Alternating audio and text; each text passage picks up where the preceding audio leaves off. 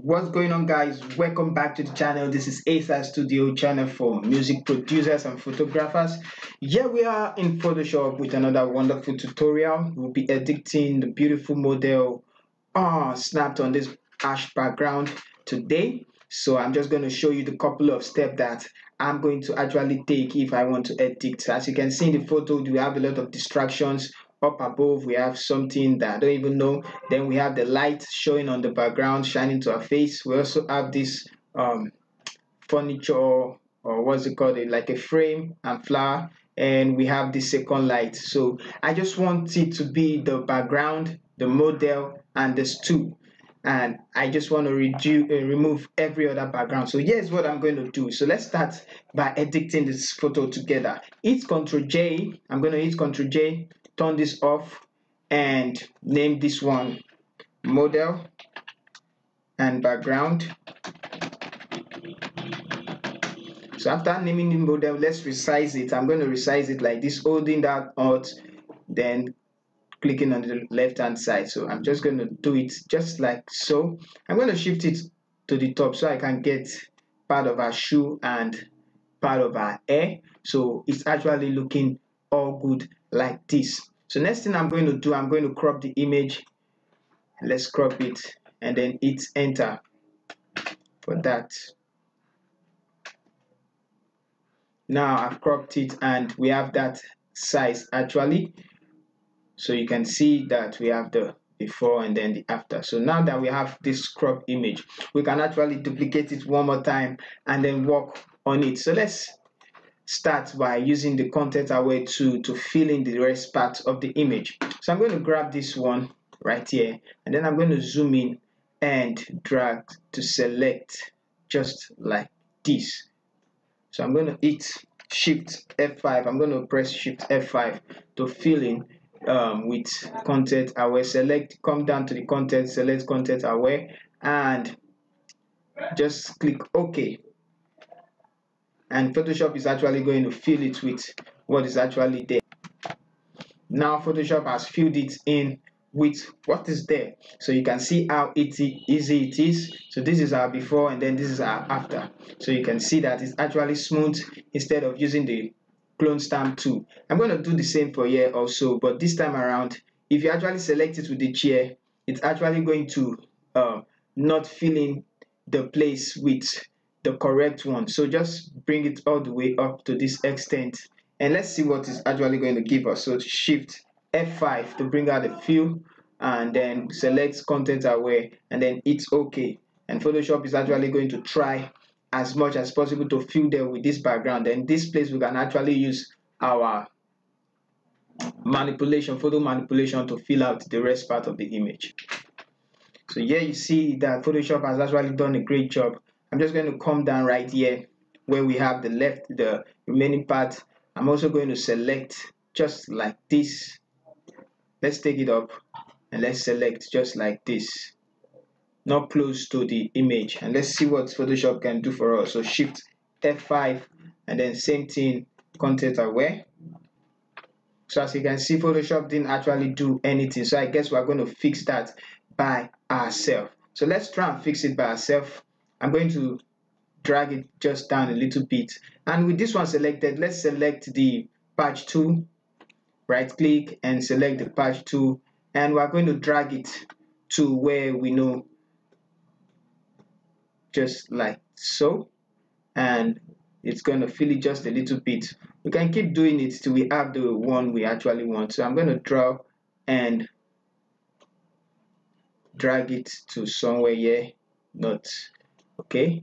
So it's not actually doing it. So let's choose another tool. We're going to use the okay, let's see another tool there.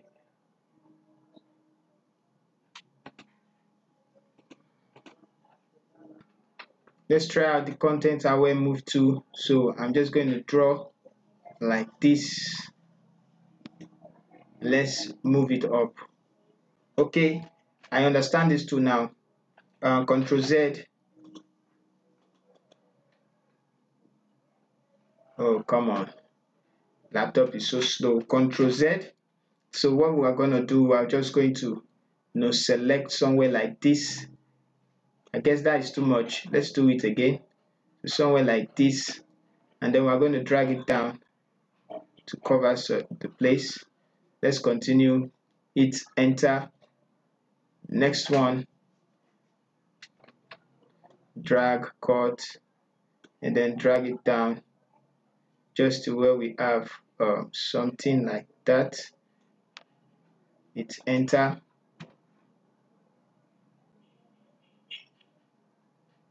So let's see where it's actually remaining. Okay, so I'm just going to take another part of it like so. Let's draw the shape of the table, something like this. Now let's drag it and then fix it in just like so. Okay, so we are trying to, we're just going to shift it just so that we have something to work with. All right, hit enter. I'm also going to drag one more like this, drag it down, rotate. So you get the idea of what we're actually doing.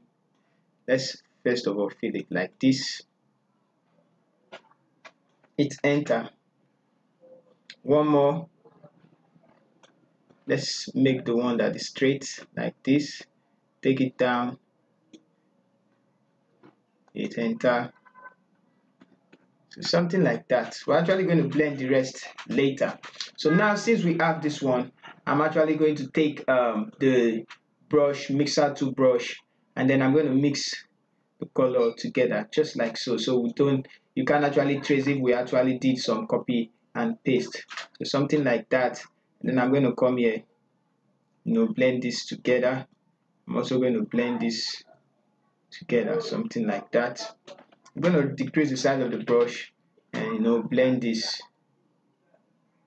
together, just like so. So if you feel like you don't like it, you can actually take the clone stamp tool and then sample an area like this and then fill it in with what you see.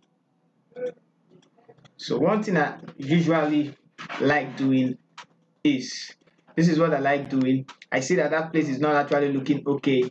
I actually mask it out like this, and then I invert the mask. So make the brush tool, and then I zoom out, make the brush bigger, and I paint with white. So those distracting parts, also this one, paint with white, so as to get a clear image of what you're actually looking for, something like that. I zoom in a little bit and then make the brush smaller, so something like this, to preserve the photo you're actually doing. I zoom in, decrease the size, then I'm just this is because I want the stool to remain, the edge of the stool to remain very sharp. So something like that. Can decrease the size of the brush or the flow.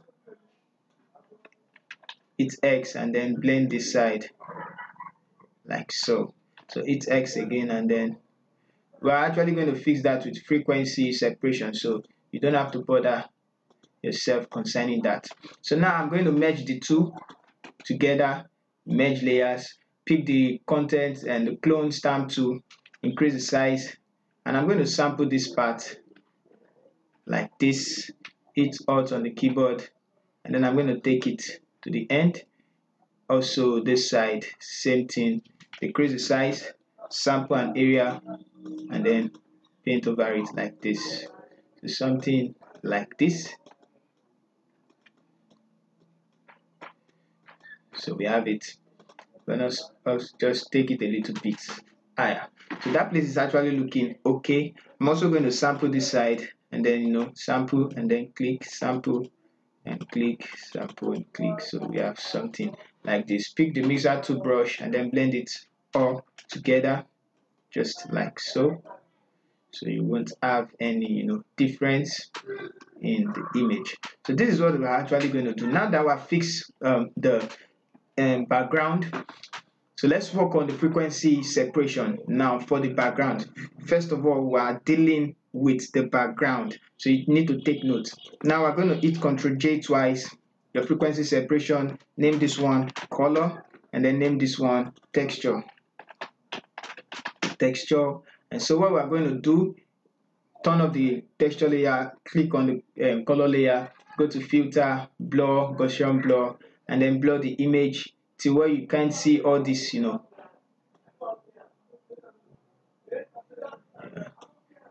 Take note, I'm looking at the background, so I'm actually blowing it out.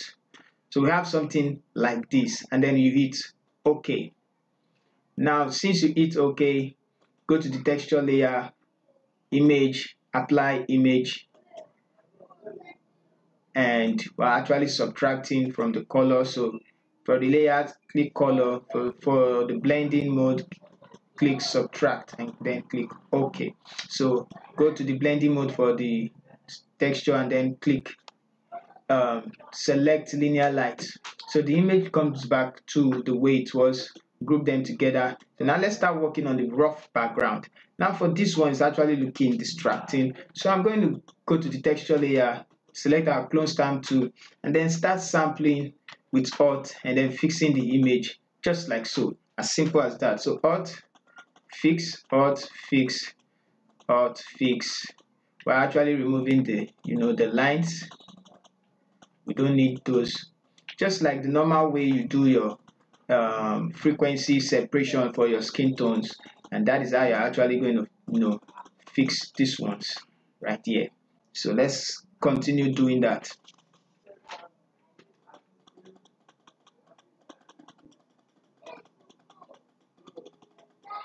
So you can see I'm actually fixing the image with that techniques, the background, the rough background, and this is what I normally do if I actually want to fix rough edges like this in the studio. I'm going to take it up and then I'm going to fix this side. So you don't necessarily need to select somewhere and something close to the place you're actually fixing. Alright, so over the down on the background where our feed is, you can see this depth right there. So I'm going to remove that. But first of all, let's smoothen this place just the way we did to the other side. And you have to take your time and fix things. Just because of the tutorial, I'm actually trying to rush to save time, so you can actually take your time to fix the image. Finishing the texture layer, and you can see before and then after. Now it's actually smooth. So we're going to work on the color. Go to the select the color, go to the tool, mixer tool brush, and then we're going to blend the colors together. So and that's why we have this other rough edges. So we're just going to blend it just like so, just as if you are doing frequency separation on the face. Remember, I don't actually do this on the model, just the body of the background, and that is all we need for the photo and the background to look smooth. And actually, I'm just going to do this. So now for this place, you are going to blend it accordingly. Remember, you are trying to make it real, and I actually left this place to add some realism to the edit. So since we've done that, we can now focus more on the model. I think this is okay for now. I like it like this. So you can do this for most of your images. Now let's work on the model and the lighting. I'm just going to blend this more, the light, so we have more uniform light spread, because right now it's actually looking as if the light is very close, although it's very close to her, so no doubt, and doesn't change anything. All right, so now let's create a stamp visible layer, Control Shift Alternate E. We've created a stamp visible layer. I'm going to fix the exposure because I like doing that. Take the exposure to increase the gamma to where you have something like this. So 8.8, I normally leave it at 8.8. Click enter. You can see the difference between before and then after the gamma exposure. So it's not over yet. We're going to do some frequency separation on the model because I can see that some of our skin tone is not actually the same. So let's start by creating a stamp visible layer, and let's do that quick. If you have your frequency separation action, you can actually do that. So duplicate twice. I like doing this. Let me group this to this place, which is the okay. Let me group from here to here. So we know that is our exposure correction and our frequency separation. So I'm going to turn this one off. This one, name it color, and this one, name it texture. I'm going to be fast with this one. Go to the color layer, filter, blur, Gaussian blur, and then we'll blur it. That's too much, so take it down a little bit, like 3.7. okay. For the texture layer, turn it on, select the texture layer, go to image, apply image, and then do some, yes, should be subtract, this should be color, and it's enter. So we've separated the texture and the color. I'm going to group the two together, open up the group and select the texture, change the blending mode to linear light. So for the I want to blend the colors like I said. So let's zoom in and then decrease the size of the brush, and I'm going to blend the colors just like this, so have uniform colors. If at all I'm going to do this, I actually like using capture one. Alright, so that's how far we can actually go with the blending of the skin tone. For the texture layer, I'm going to select it, select the clone stamp tool, and then for the sketch you have on our hand, I'm going to select somewhere close to it using Alt and click, right and left click, and then cover that scar we see. I don't think she have any blemishes or any rough pimples on her face, but if I'm actually going to blend it, I'm actually going to take it to capture one. So that's that for our skin tone. We can actually see before and after. All right, so since we've done this one, let's add in a little bit of color correction. So for that, I'm going to select the selective color. Let's go to the blues, increase the cyan and the magenta. I'm going to go to the cyan. I'm going to take it to the right, and the magenta to the right.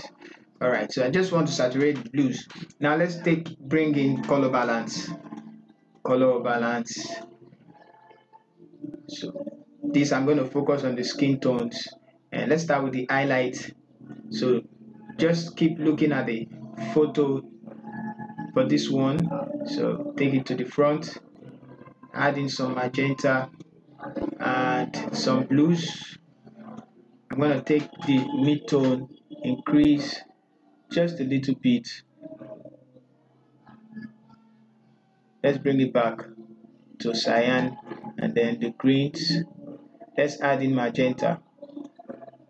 I'm going to leave that like that. For the shadows, I like using the blues to make the photo pop out the most. So just a little bit of blues, and we can see how we've actually added a little bit color to the background and the image. So this is where we're going to stop. If you enjoyed the video, don't forget to like and share the video. If you are new to the channel, don't forget to subscribe and hit the notification buttons to get notified when we post new videos like this. So the overall edit, you can actually see before and after. And if we're actually coming from where we started from, this is our before, and then this is our after. So don't worry, more videos are coming in. Don't forget, subscribe if you haven't, and hit the notification button to get notified. Once again, this is ASAS. See you in the next video.